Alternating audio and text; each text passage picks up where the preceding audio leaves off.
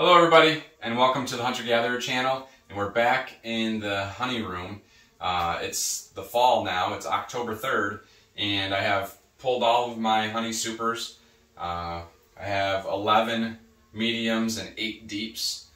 I don't think that they're all full, but we got quite a bit. I think there's probably, I'm approximating 600 pounds of honey this fall.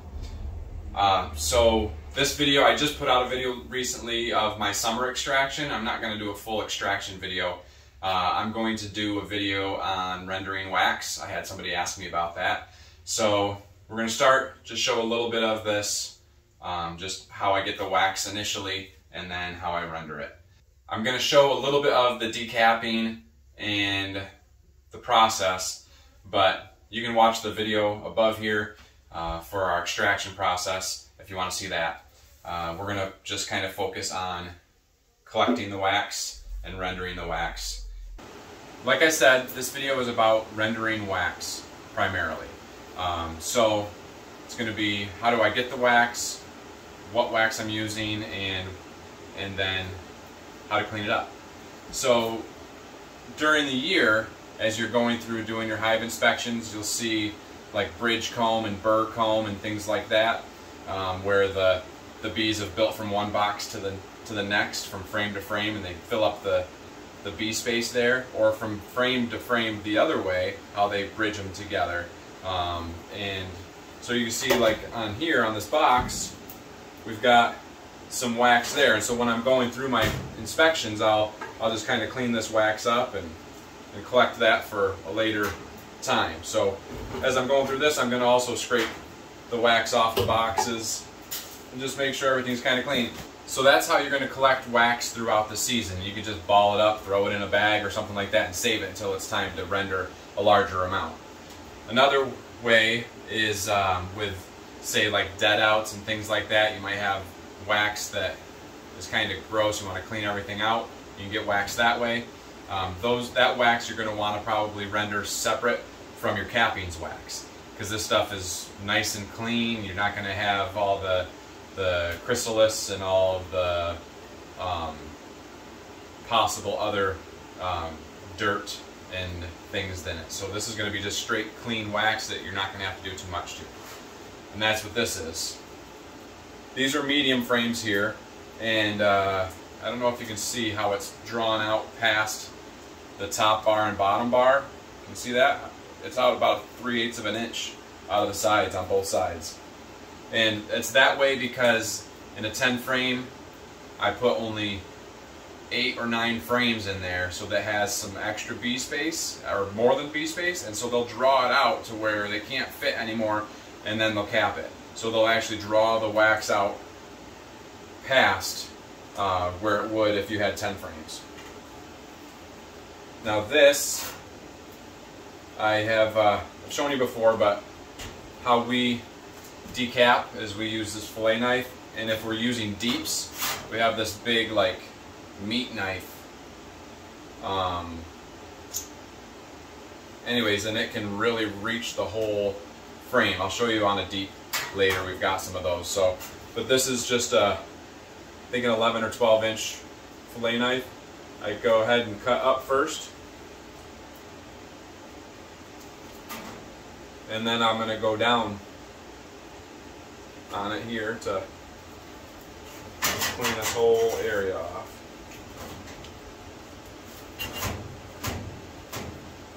Like so.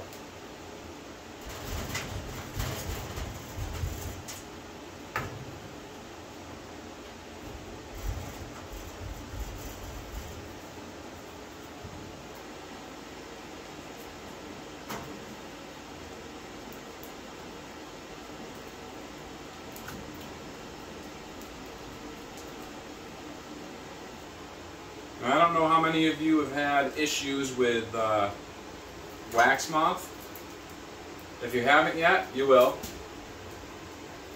And if you have, you know how much of a pain in the butt it is. So, the thing is that wax moth, what they're really looking for is where the brood has been. So wherever eggs have been laid, it's been capped and bees have emerged from. And you don't see that in this. This is more of looks like it's pollen or darker honey in here.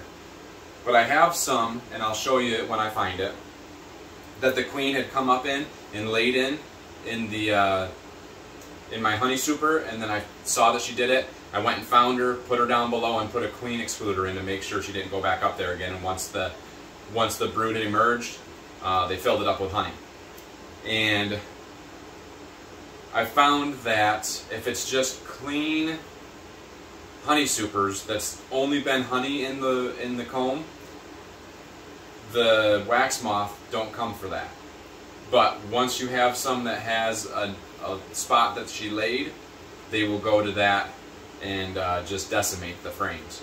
So what I'm going to do this year is when I find those, I'm going to put them to the side, and I'm going to, after I extract from them, I'm going to actually scrape all of that wax out and go ahead and render that wax as well, and I'll put some wax back on those frames and reuse them. But I'm going to try to keep it to where the wax moth don't get into our frames and we don't have to deal with a mess later on. Here's one of the frames I was telling you about before. You can see that there was brood in there. It's really dark in the center, both sides. And so this, once I'm done extracting it, I'm going to just scrape all that wax into, probably not this container since this is the one that I'm getting all the cappings in, but I'll probably scrape it into a different 5-gallon pail or something. And so that way it'll keep the wax moth out of this box that I put this frame in. But that's what they look like, and that's what the wax moth are definitely looking for. This is the last frame, and as you can see, there was brood in there, right? Wax moths would love this. So these two buckets are the 6 boxes worth of frames, either mediums or deeps, that had brood in them at one point. So, out it goes.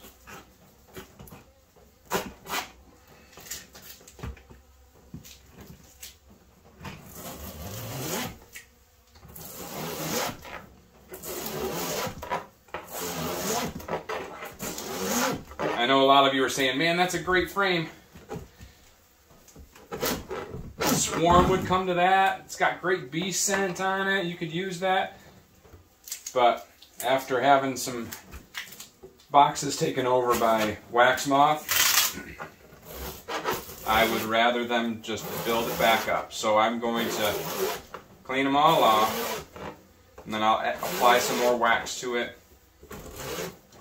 I decided to use the bulk tank this extraction, and we've got it pretty much, well, let's see here. It's about that full right now. I don't know how much it holds. I'm thinking like 40 gallons. Anyway, we have that. These are the boxes that didn't have brood in them. Nice and clean and ready to go. We'll just store those in the shop and not have to worry about wax moth, hopefully. And then we have these boxes that were the ones that had brood in them that we scraped out. These two buckets are wax from the brood frames, and then we have a bucket full over there, and the whole decapping tank is box is full with the cappings, and I'm gonna render this separate from this. But for now, I have some containers over here that I will pour the cappings in, and I'm going to put them outside and let the bees clean them up. Try to get as much honey off them as they can, kind of dry them out, and then we'll go into the rendering process. This is the stuff that was scraped out here, and this is some of the cappings, and this is another thing of cappings. I need a couple more totes because I've got another bucket of cappings in there too. I'm just going to let them clean these off. I know they can tear up the wax a little bit, but half of the boxes don't have any wax, and I just didn't want to get into the bees to pop these boxes on top. I don't have any time today to do that.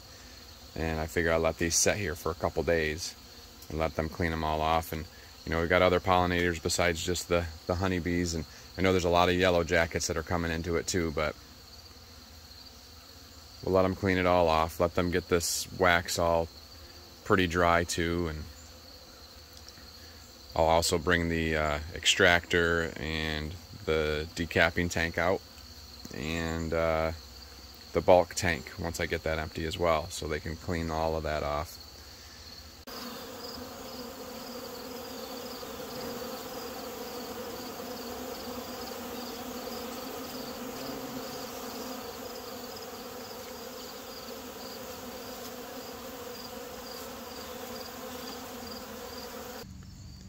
This is what happens when you put wet boxes out.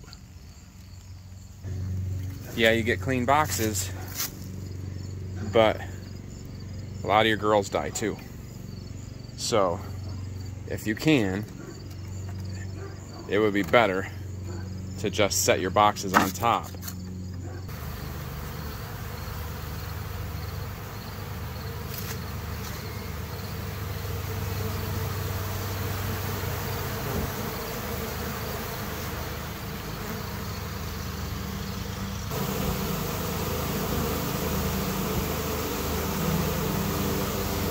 This is some of the really gross wax that I had from where all the dead bees were underneath the supers.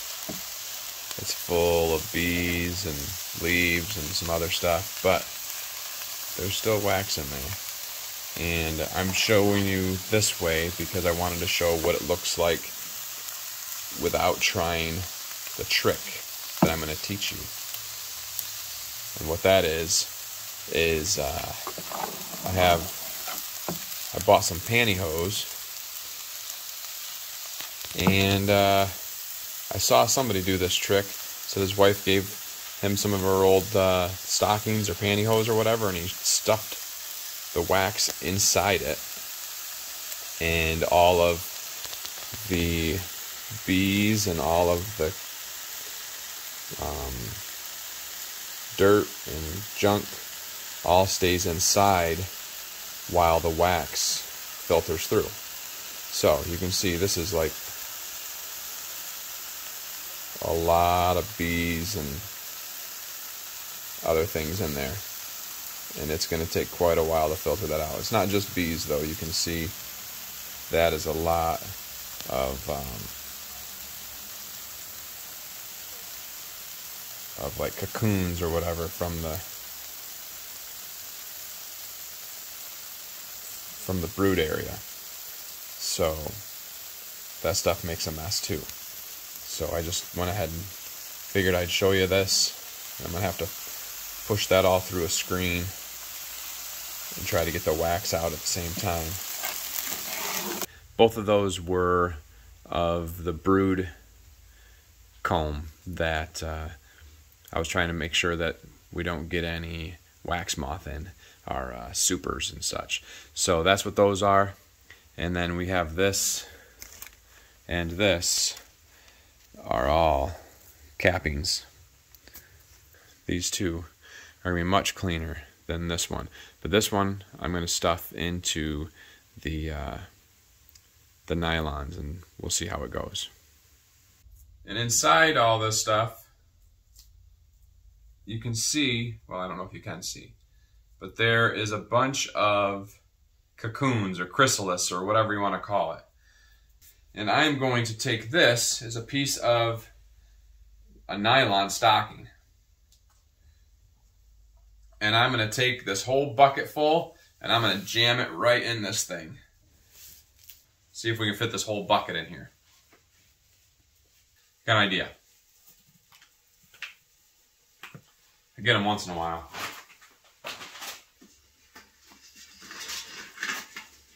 Oh, I just ripped a hole in it. I gotta run in my stocking. Alright. Uh-oh. Stay up there. I'm trying to do something here.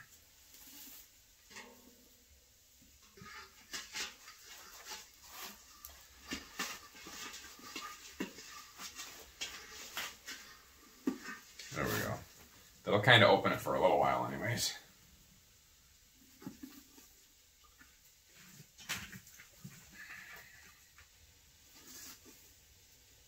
So I think this is going to hold all of this, like, slum gum, I think they call it, and all of the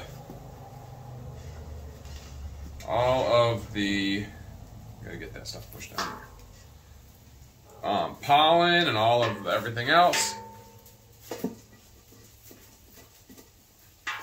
Come on. We're gonna call it on that one.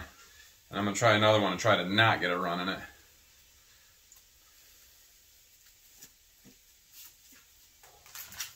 These are no nonsense. We don't mess around. Don't want any nonsense going on. Scissors. We'll start right down at the bottom this time, see what happens. I'm just going to go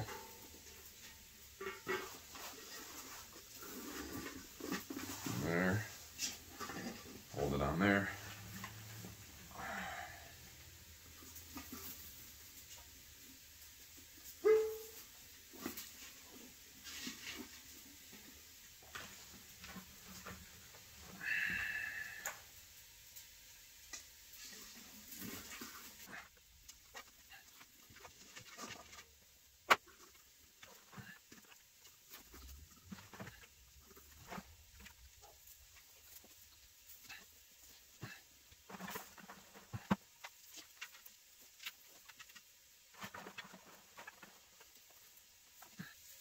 Alright, I got them all bagged up. And these are size B, if anybody knows what that means. I didn't think about sizes. But size E is the biggest they show. And I should have went with them. Then I could, you know, they'd be bigger. But we're going to kind of spread this out. I think we're going to do good. Just going to do well. This is just about hot enough. Cleaning off my utensils. They still had some wax on. Woo! From the last time. Metal conducts heat. I remember that from science class. It's like a little science experiment with the honeybees all the time. I got about almost a gallon of water in there, and I'm going to hope that the water does its trick. I'll just kind of do one of these numbers. Get this one, keep it up out, keep that one out, close it up. We'll check it in a while. Let's see how this is doing.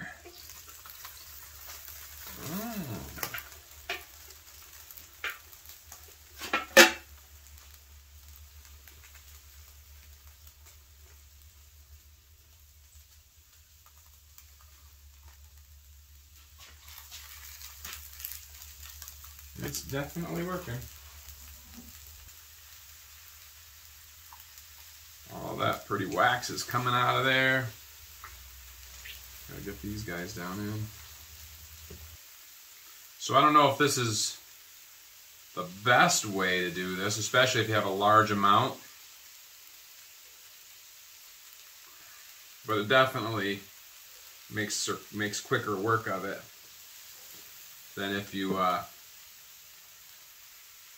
just pouring it through a screen. This is what I got afterwards, this clump of all those dead bees and everything, but there's still wax in there. I might do one more, try to render it again. I don't know how much wax is left in there, but there's a bunch.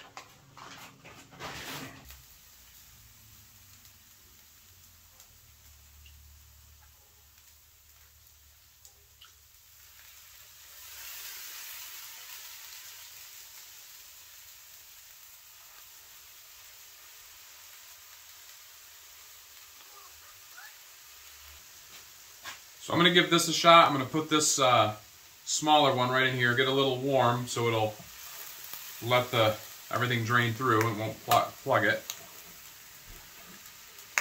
The first time I ever poured through a screen, it was cold and it plugged right up. So I learned, put the screen in the hot wax or whatever, and so that way the screen will heat up and it'll let everything flow through.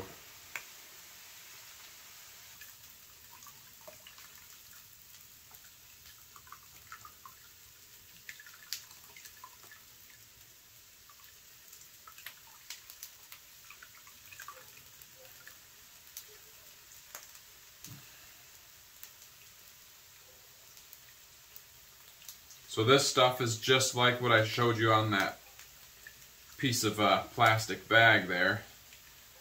And it's going to have some wax in it still. But getting most of it out here. Not all of it. Like I said, with that other stuff, I'm gonna run it through one more time and try to figure out how to get everything out of it. That's one way to get it started anyways. I'm going to put that right down there with everything else. We'll get to it. And do it again with this one. Pretty sure it's all heated up and we're just going to go for it here.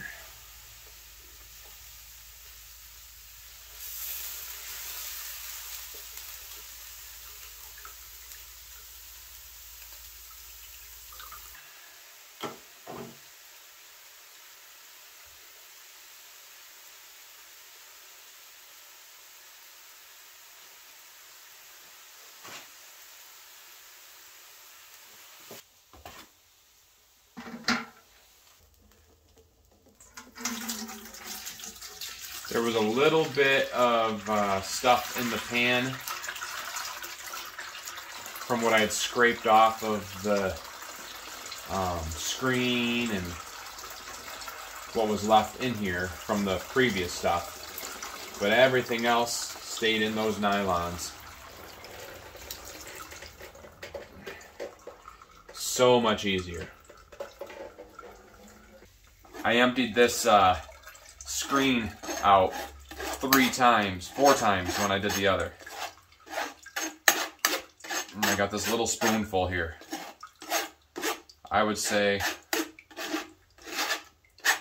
that was a lot nicer of a way to do it. So try the nylon trick if you have a lot of wax from the brood chamber or whatever, and they'll save you a lot of time and effort. I'm trying to decide if I'm going to put the cappings in the nylons too, because man, that works slick. So there's a lot of bees in here, but I'm gonna go ahead and just put it in there without, and just to see how much difference. Now this is just cappings, so it should be super clean, but I bet we get a half a strainer or so of just bees out of it. Just scoop some in there so it doesn't splash me right off the bat. There we go.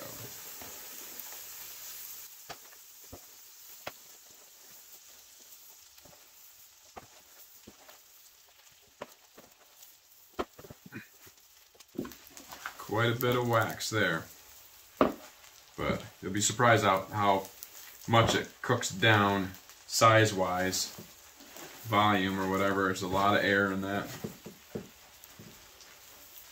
Anyway, let's cook this down the rest of the way, and we'll see what it looks like when we pour this one and how much we get from the dead bees in our screen. I'm hoping this bucket is big enough, but the other one isn't cold yet, so gotta use what I got, but I'm pretty sure it's big enough. You can see all these dead bees in here and a little bit of other extras. Oh, it's splattering everywhere.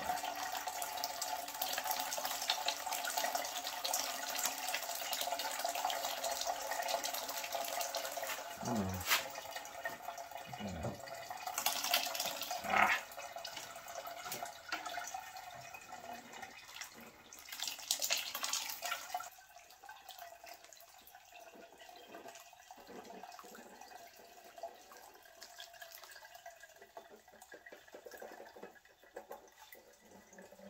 So that was the fairly clean wax, and that's how much extra stuff we've got. So I'm pretty amazed at the nylon trick.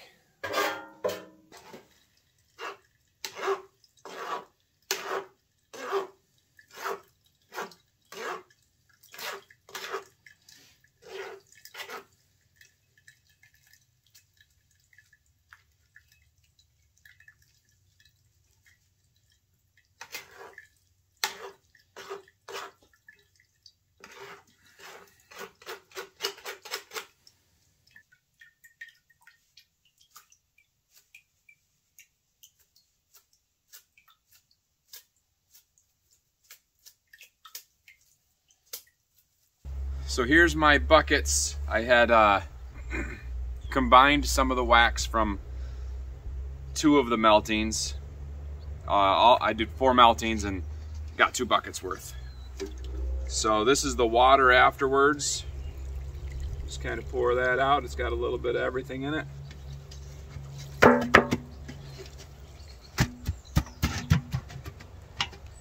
Oh baby, here it comes. All right. Got 1 block there. It looks pretty good. I need to scrape this stuff off. It's like dirt and propolis and whatever.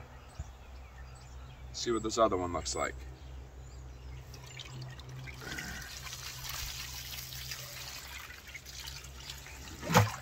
Ooh.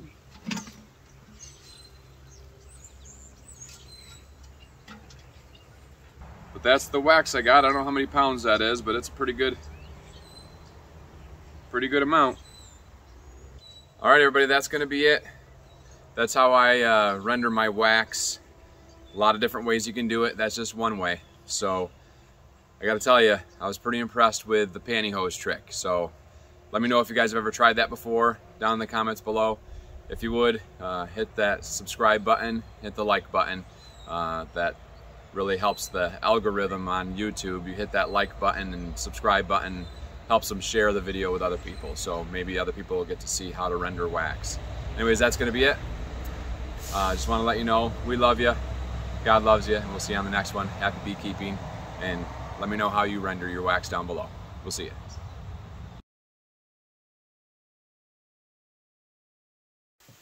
I'm not sure about the rest of you, but I swell up a little bit. It used to be terrible.